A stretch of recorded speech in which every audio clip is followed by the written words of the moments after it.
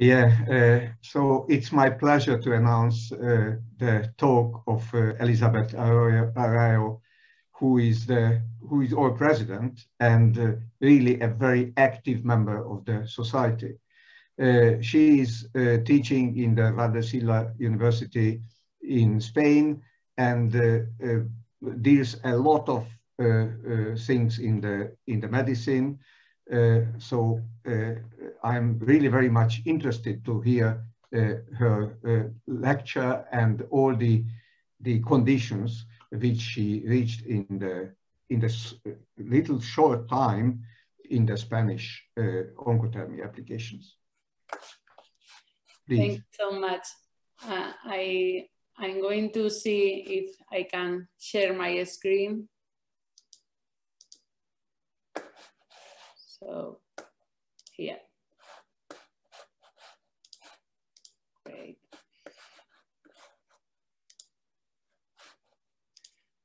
Okay. So thank you so much again. Please, anyone, let me know if you don't hear me or if you don't see the screen properly. So I'm going to speak about a trial which is a really exciting trial. I'm not happy what I am going to present because we don't have still enough, but I would like to show you what we are doing regarding this, because I have spoken in the last meetings about this trial and we are on it, but with some problems up to now. So I work, as Professor has said, at University Hospital Marqués de Valdecilla in Santander. This place is interesting because it's not a very big city, but it has a very big hospital with a lot of things. We have a radiotherapy department where we work 62 people. We are 11 radiation oncologists.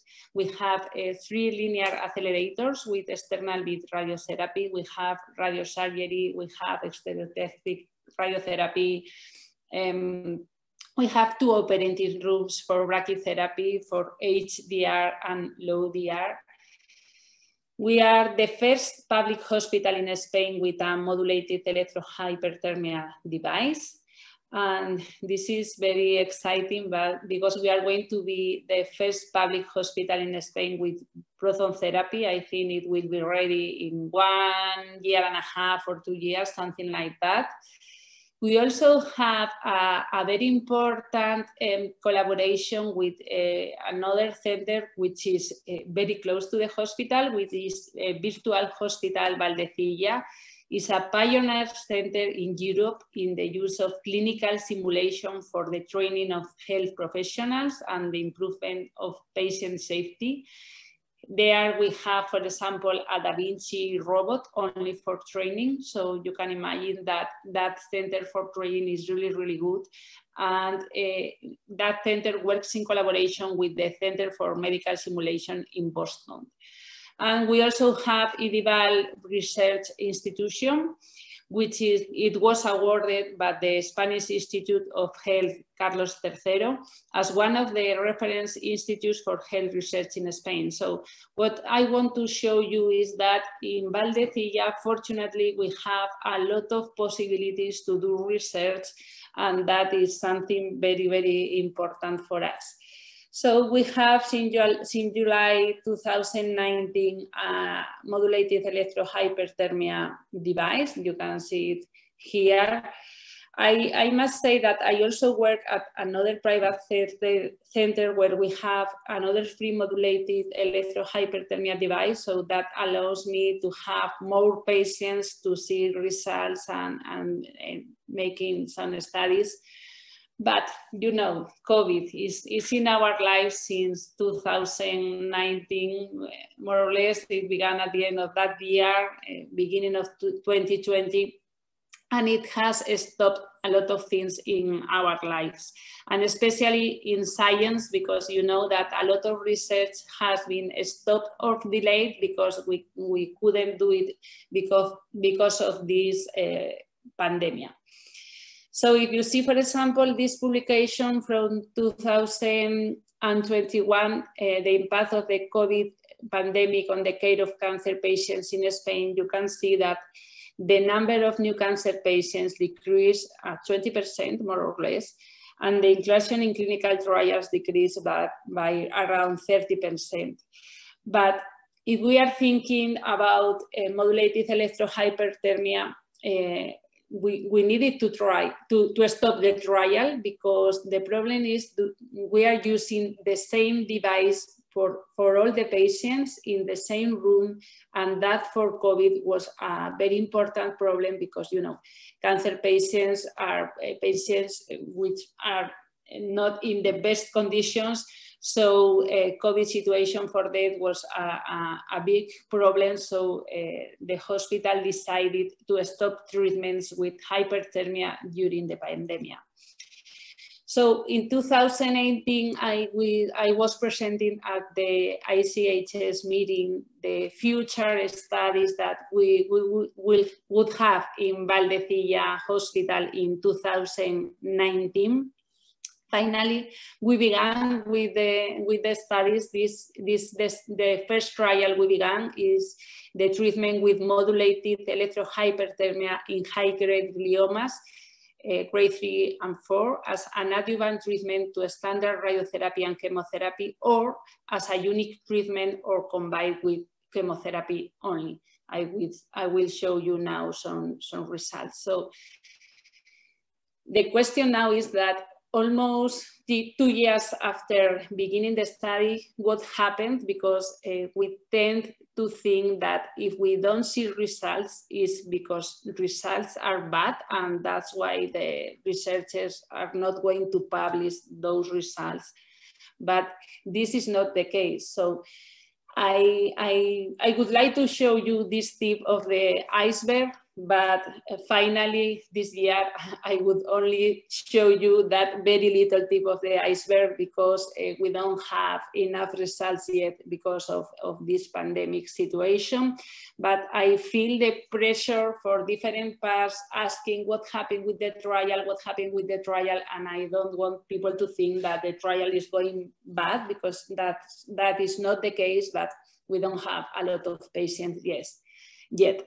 So this is a prospective randomized trial to evaluate the possible benefits in terms of control of disease of adding modulated electrohyperthermia to a standard treatment in glioma stage 3 or 4 patients, and also evaluating modulated electrohyperthermia in monotherapy or in combination only with chemotherapy when the patient progresses to a standard treatment. So we would like to analyze radiosensitivity, chemosensitivity, the improvement in cancer cell killing.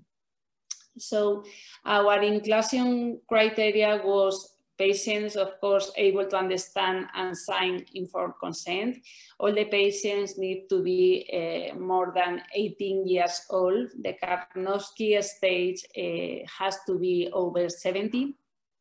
We need confirmed by pathology high-grade glioma stage 3 and 4.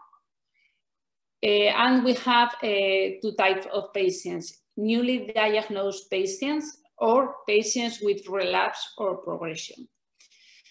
So what I am going to present today, the update on this phase 3 trial, are patients diagnosed with high-grade stage 3 or 4 glioma at University Hospital Marqués of Valdecilla, who were recruited in the phase 3 MEDGLIO trial between August 2019 and March 2021. So the main problem is this: due to the COVID situation and some technical problems, but mainly the COVID situation, we had to stop the trial for 18 months during this period. So as you can imagine, we don't have a lot of patients yet. So we have like 2 arms in this study. Arm 1 are patients at first diagnosis randomized to control group, which is a standard treatment with temozolomide plus radiotherapy. The experimental group who received a standard treatment plus modulated electrohyperthermia. We perform 5 times a week. 30 minutes before radiotherapy with 1 hour treatment, and the power we used was between 45 and 60 watts. And then we have another arm in the study who are patients with progression after standard treatment treated with modulated electrohyperthermia in monotherapy or concomitant with chemotherapy. So these patients receive modulated electrohyperthermia 3 times a week, 1 hour treatment also, and with the same power. So as I have said, we stopped for a long time, so we still just have 26 patients recruited, so it's not much. So if we go to arm 1, so patients newly diagnosed for glioma grade 3 or 4, we have both groups, the standard treatment or the standard treatment plus modulated electrohyperthermia. So we recruited 14 patients, 8 were randomized to the experimental group and 6 to the control group. We excluded 4 patients for this report, 3 because they did not begin or complete the treatment. 2 of them were for the experimental group and 1 for the control group. They did not complete the treatment mainly because the tumor was a very advanced tumor and they couldn't stand mainly the radiotherapy treatment, or they were in very bad health conditions. And we also had a grade 3 glioma in the experimental group, but I decided that for this presentation, due to the low number of patients recruited and in order to make more comparable groups, that grade 3 patients was excluded because all the other ones were grade 4 patients. So finally, we only have 10 patients, 5 in each of the groups. So I know it's not much. The average age in the experimental group is 53 years old. In the control group is 61. In both groups, one of the patients had ICHS status positive, and the follow-up was a little bit longer in the control group, with almost 28 months compared with the experimental group with 22 months. So here we have overall survival. So you see that in the experimental group we have an overall survival 12 months of 11.3 patients. We cannot conclude anything. We only see that it seems that the experimental group is doing better, but we cannot conclude, unfortunately, a lot of results about this. So we did not see any toxicities or differences at 3 months from the treatment. Because survival was the same in both groups. At 6 months, it was a little bit lower in the control group, but you know, this again, we have a very little number of patients. So if we go to the other arm, so which is patients under progression after standard treatment, treated with modulated electrohyperthermia monotherapy or concomitant with chemotherapy, we recruited 12 patients. 2 patients did not complete treatment because of very advanced disease. 2 patients were treated in monotherapy and they showed no response. I must say that they were very advanced tumors with a very limited Karnofsky, so it's not surprising for me that they didn't have good response. And 8 patients were treated with modulated electrohyperthermia plus chemotherapy. So mainly the patients received fotemustin as second-line therapy, and only 2 patients received one temozolomide and the other one bevacizumab, the anti-angiogenic therapy. So from these patients, 50% of the patients after treatment progressed and 50% responded. So we have 4 patients with good results, 2 were treated with fluoxetine. 1 is alive after 7 months and showing with response. 1 died 7 months after beginning hyperthermia.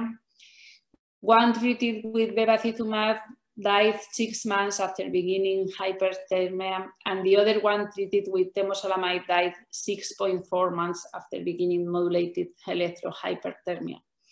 So the scheme for the treatment in these patients, in all but this one who is still alive with 7 months alive after the beginning hyperthermia.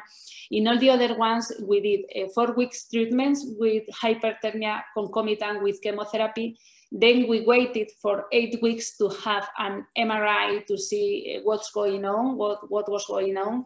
And if it was okay, if the response was good, then we went on with more treatment with hyperthermia again for 4 weeks. So in these cases, we stopped for 8 weeks to see what happened.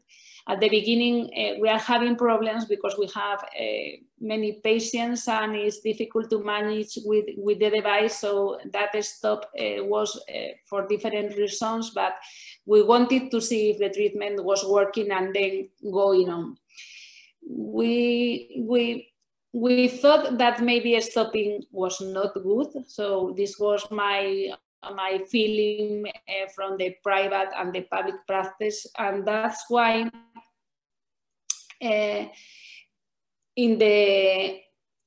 we think that glioblastoma is always there, so maybe treatment should be always there, but because if we stop glioblastoma, it's going to be back.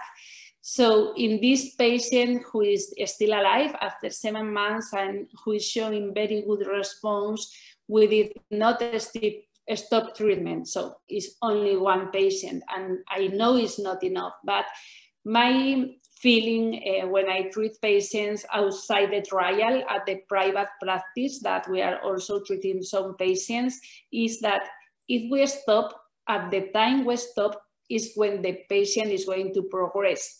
So because of this, now we are thinking about changing trials protocol in order to go on with treatment until progression, not waiting after 4 weeks treatment and see what happens in an MRI 8 weeks after that. So going on with the treatment, because I think that stopping is not a good idea because this tumor is very aggressive and is always there. So I think we always need treatment, especially if we think that this treatment has no major toxicities and is not so hard for the patients. So the toxicities we saw were minor toxicities. Less than 5% of the patients had light headache for less than an hour. They didn't need any treatment for that. We didn't have epileptic seizures. And we didn't have grade 3 or 4. So that is very important for us because it allows you to prescribe the treatment for a long time without being concerned because of toxicities. So conclusions. These are the first preliminary results from a phase 3 trial comparing standard treatment versus standard treatment plus modulated electrohyperthermia in patients diagnosed with high-grade glioma. So I don't think that if the results are bad, we will publish the results anyway, but we don't have conclusion yet. We didn't publish or presented anything because we still have a very low number of patients. So the pandemic has delayed research in a lot of places, so we don't have the conclusions. Both groups seems to be comparable. The experimental group seems to have better results regarding overall survival. And what is very important is that adding modulated electrohyperthermia to the other treatments did not increase toxicities. And of course, we need more patients and follow up to raise conclusion. So just to finish, you still have to come to Spain for a meeting or for anything because those meetings have been online. And thank you so much. And I am open to any comments, suggestions, or anything. Thank you so much. Thank you, Elisabeth. It was really a very nice talk, and despite of the pandemic situation, which was really a shortage of everything in every country, not only in Spain, in Hungary, I know closely that also we had the same situation, but you reached good results, I think. At least the message is that one, that it's useful to continue because you have some indications that it could be helpful for the patients. And that's the real point for everybody.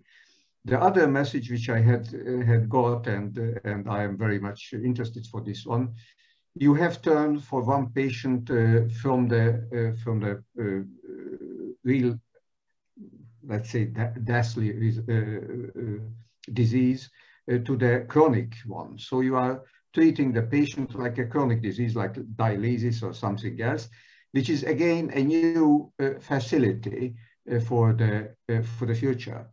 So please continue and let me see that what hints you have for the real medical applications. So thank you very much. I had seen that ICHS wanted to ask something. So ICHS, are you here? No. Maybe we can read it. Yes, I am here. Great. So thank you very much. That was a very nice and clean design. A rather vast experience with glioblastoma, but in a totally different clinical setup because my practice is a small international practice in integrative medicine. But let's go to my point. Progression upon stopping the treatment brings up again my question, my previous question about the duration in humans. So we have to address that one way or another. We cannot escape. Yeah, I think we are losing you, Ayas, but I think I got your message that you are again asking about the duration of the treatment in humans.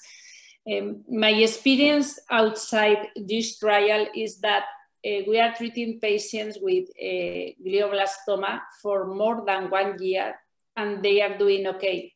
But we didn't stop the treatment. They are coming to the clinic twice a week, every week, but they are doing okay. And we have 2 patients that are being treated only with this in monotherapy for more than 1 year, and they are doing okay. So the tumor is not growing, at least. So that for me is very interesting because you know that GBM is always growing, is a very aggressive tumor. So I think it is very important that maybe in the same way that a chronic patient with another disease needs a chronic treatment, we need like a chronic treatment for these patients. Maybe I'm sure, or I think that we will have a progression maybe soon or later, but we are like having very good results with their treatment, surprising results. And my feeling is that if we do a very short treatment, especially in gliomas, we don't have very good results. We have good results at the first MRI, but during that stop, then the tumor begins to grow again. So I think it's very interesting to analyze this, if maybe in this type of patients we need longer treatments. But again, I agree with you that we still need to know a lot about duration in humans. So thank you. I'm very happy. I'm very happy because my experience is exactly the same with glioma. I mean, patients. You stop it, you lose the patient. Yes. So let's treat it as a chronic disease. And this is big achievement in oncology. If we manage to convert a malignant disease into a chronic disease, this is a big step for humanity. Thank you. Yeah, so thank you so much for your comments and experience, because that is my feeling, but I am happy to see that more people is thinking the same. I I also have a comment from Professor Van Gogh. I don't know if you want to speak. You are asking something. What do you mean with concomitant with Fotemus team? Yes. Thank you very much. We are here together with Dr. Ksuri. So concomitant means, in my eyes, in fact, like with the radiochemotherapy just before the radiotherapy, but with fotemostin, of course, this is one dosing each 6 weeks. Are you then at least this one session of hyperthermia placing just before the swallowing of the tablet and continue, or is this word concomitant a little bit more broad seen? Yes, it's more broad, yes. Is the patient has his chemotherapy, and then on the next day after chemotherapy, we have a treatment with modulated electrohyperthermia. What happens is that as we don't stop the treatment, is every twice a week or 3 times a week, every week, the patient have chemotherapy every 4 weeks in our hospital with fotemustin. So, but it's not the same day, it's in a different day. Yeah, but also on that, I'm quite scared. So I will also elaborate in my talk on this chronic phase. I want to reflect also on the Berlin message on non-terminal effects on tumor cells, on the idea of the immunogenicity that you maybe create. I have always been very anxious in combining immune stimulating approaches with chemotherapy approaches.